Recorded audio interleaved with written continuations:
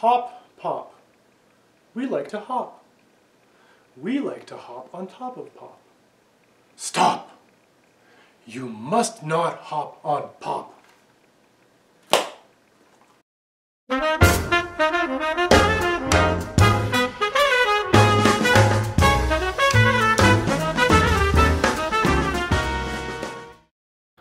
Hi friends, I'm the Saxophone Oracle. This week I'm going to talk about sight reading, well, rhythm, sight reading together. This stems from one of my viewers left a comment saying that their issue seems to be rhythm and reading music. Now this is a huge topic. I talked about this in another video I did about learning online versus learning with a teacher. It's a hard thing to address unless you're one-on-one with the person and to diagnose what the actual issue is. But rhythm and sight reading, they go hand in hand. So I'll do an overview the best I can, and hopefully it'll address some of the issues. And so what can I say? I guess the big thing that I want to start by saying is that so many people, I think, when it comes to music, they have such a hard time wrapping their heads around the fact that music is a language. It's like they refuse to believe it. But quite literally, it's a language, just like English, French, Russian, Polish, whatever, Italian. You know, so you have to remember when you're approaching an instrument or approaching music, you have to remember what it was like when you were a kid learning to read, or if that was too long ago, your children, grandchildren, nieces or nephews. And like, think about it. How long did it take to learn the ABCs, right? Just to learn it and sing the song the way we do it to the Twinkle Twinkle Little Star melody, right? And then from there to actually be able to recognize, well, that's an A, that's a Y, that's a Z, that's a T, right? That's forever. And then you have uppercase and lowercase and cursive, and then understanding the exceptions, right? What sounds do they make? C can go K or S or Ch. There's all of that, and it takes like years until you finally get to the point where you can actually begin to start reading, like reading in any real sense, right? And then we don't throw a kid Tolstoy or Dostoevsky or whatever, Salman Rushdie. You know, we do, you know, the cat is red, the cat in bed, right? And even at that, it's like pulling teeth. The cat, you know what I'm talking about. So it's the same thing with music.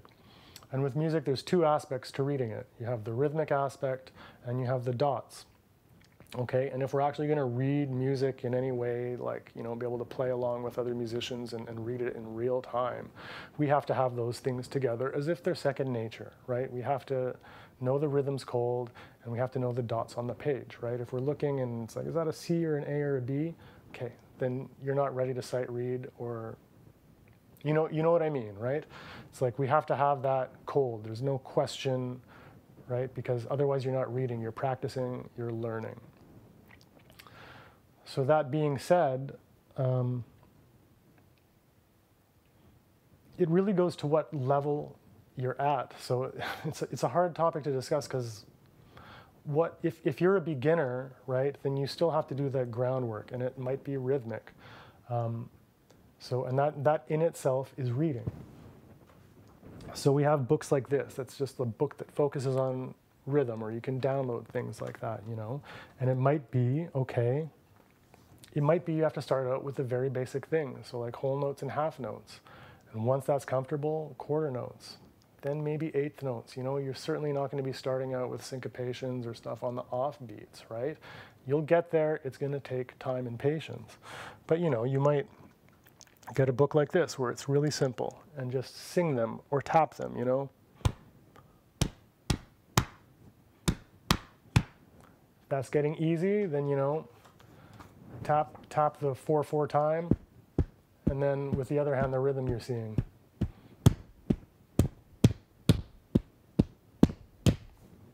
Right? That's a really good exercise, a really good way to start internalizing the rhythms.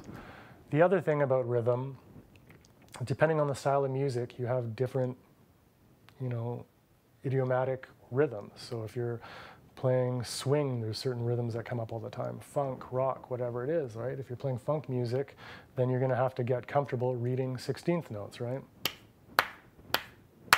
Da-da, da-da, da-da, da da da da da da, whatever. You get the idea. You know, and I had a great band director when I was a kid, and he made sure, like, every semester, whatever music we had, there was a variety. There was something Latin, there was something swing, there was like a march, there was a funk, right? And he would go through, and before we even touched the music, he would isolate the rhythms, write them out, and as a band, we would clap them together or sing them until we were comfortable with it, because then later we're going to look at the music and we're going to put the notes to it, etc. So there's a lot of levels to it. And then with the viewer, whatever the rhythmic problem is, it's hard to say, and there's different ways to approach things, you know, and there's different kind of rhythmic problems people have. But I would say, if you don't get discouraged, because we all have some sort of rhythm, right? We all have some sort of internal rhythm that we can refer to, that we can bring in to help us with our music, whether it's our heartbeat, the rhythm when we speak, the rhythm when we walk down the street. There's different ways we can access or come about these problems to resolve them musically. But okay, so we need to get the rhythms cold if we're going to be reading music. So if notes are the issue, then maybe, you know, print out a sheet of music every day and as quickly as you can write over top, you know, and try and keep going. Don't stop. Maybe you'll make mistakes, and then go back and look at it, you know, and train yourself to recognize those dots, what they are, so that they do become second nature and you don't have to think about it. And then we can really approach reading. I mean, that's the thing, is if we're actually going to read music and try and do it in real time, we have to be working within our skill set, within our ability. So if you're starting out, maybe you only know the notes of C major, that's fine. Maybe you only know very simple rhythms, that's fine. You might be only working at the sight reading 4 bars at a time, 8 bars at a time. Certainly not a whole piece of music, right? So I guess we have to give ourselves, accept the fact that this is a process. It's going to take a long time. That's key, and that we have to work within our own abilities. Now again, working within our abilities when we're reading music, right? It has to be stuff that we can execute. If it's too difficult for us, then we don't have a hope of reading it in real time, right? So when we're practicing our reading, it has to be stuff that, you know, we can do fairly easily, right? Something your teacher gives you, within 2 days you can play it perfectly. That's something that you should work on reading, because if it's too difficult, then you're just practicing technique, right? You know, so I'm an amateur piano player, right? So I have a book like this, Easy Classics to Moderns, you know? And when I'm working on my sight reading, I do it with stuff like this. So it's like the right hand and the left hand aren't super involved. The rhythms aren't super difficult. I have a fighting chance of going from beginning to end if I do it at a slow enough tempo and getting it right. You know, and then sure, then I'll practice Chopin or Beethoven or Bach and spend my time learning that, but I'm certainly not reading that. That's like a super advanced, even a super advanced player has a difficult reading some of that music, right? So we have to be approaching stuff that we can literally handle and grasp. Otherwise, we're not reading, we're practicing. All right, so when it comes to sight reading and practicing sight reading, I think there's 4 tips that I would like to share with you. So one we talked about already, we got to choose music that's within the realm of possibility that we can actually play it at sight, going from beginning to end, okay? That's super important. The second thing is we have to do it every day. As with anything else, we have to make it part of our daily practice, because it's only going to get better by doing it consistently every day. Simple as that. If you only have 5 minutes, great. If you have 20 minutes, better. Doesn't matter as long as you're doing it every day, because it's a skill we need to build on. Third thing, and this is key, okay? You have to practice reading with the metronome, and the key thing is finding the correct tempo, okay? So if it's too fast for you and you're making mistakes half the time, then you're not doing yourself any favors. You're working against yourself. If you do it too slowly, whereas you're getting 90 to 100% of it right on the first go, then you're not really working on reading. You're not pushing yourself, okay? You're able to do it. So the key is you're going to do it with a metronome, and you're going to find a tempo where you're playing about 75 to 80% of the music correctly, right? And the rest is going to be mistakes. And that's the sweet spot, right? So that you're always on edge, pushing yourself in the actual reading, working at looking ahead at the music and getting things correct. So you want to be 75 to 80% correct is the sweet spot when you're practicing. Any more mistakes than that, you're not helping yourself. Any less than that, well, then you're not working on the reading aspect.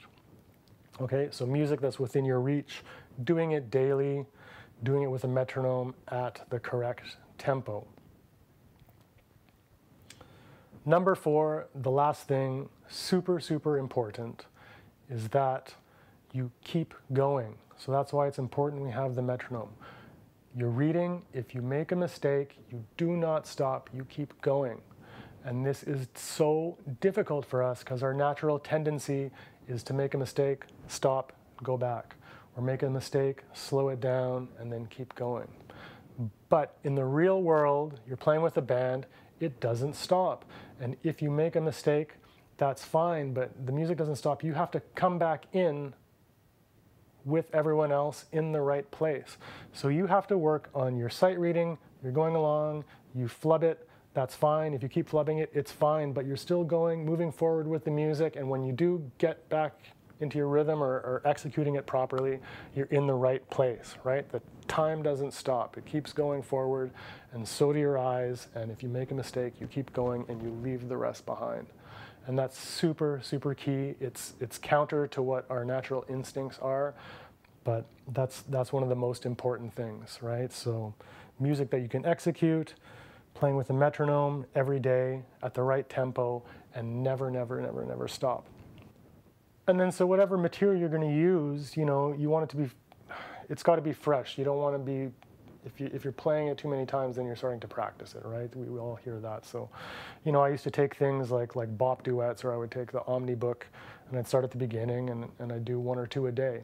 And then by the time I got to the end, I'd come back to the beginning, it was almost like reading it again. It was almost like I hadn't seen it because it was so long ago. So that's one way you can approach it. There's an endless supply of sheet music online that you can use for your reading practice. But those are the things. The very last thing I'm going to say about sight reading isn't so much about practicing, but it's like getting in the practice or habit of doing, right? So when I sit down with a band for the first time and I'm reading music, before I even think about putting the horn in my mouth and approaching the music, I'm scanning the pages that are in front of me. So the first thing I'm looking at is, okay, what is the tempo and what is the style marking? Okay, the next is what is the key signature? So I'm noting that in my head. I'm looking, scanning the page. Is there a change of key? You know, if so, I'm making a mental note, or I'll take a pencil and I'll circle it so that I know it's coming. It doesn't take me by surprise. Same thing for tempo changes. Is there a RAL, or is there an accelerando, or is there like a metric modulation? Does it go to halftime? Does it go to double time feel? You know, and if I need to, I'll circle it again so it doesn't take me by surprise. Then I'm looking for all the repeats. And if there's a repeat, does it repeat once or 3 times or 5 times? Do I play the first time only? Do I play times 1, 3, and 5, right? There's things like that. Is there a DSL coda? If so, maybe I'll circle that. Are there 2 codas? Is it da capo al fine? Taking note of all these things. Sometimes in some styles of music, right, you get to the end and you DS back to the top, then do you play all the repeats again, or you just play them one time? So I'm taking note of all those things. I'm marking the music accordingly so that I have the best fighting chance of getting through it when I'm just focusing on rhythms and notes and getting through it, and then you know, I know a key change is coming. Okay, great. So that's a really good habit to get into. Scan the music, take note of the little tricky spots, circle them, and it gives you a fighting chance of getting through it. I'm the Saxophone Oracle. So sight reading, rhythm, that's what I wanted to talk today. Thank you so much to the viewer for the great suggestion. You know, if anyone else has questions or comments, please send them my way. I'd love to address them in any future videos. As always, I hope this information is useful, it's helpful. Please remember to like, share, and subscribe. Tell your friends. Thank you as always for continuing to watch. I'm the Saxophone Oracle. I wish you a great week. Happy practicing. See you next Tuesday. Bye-bye.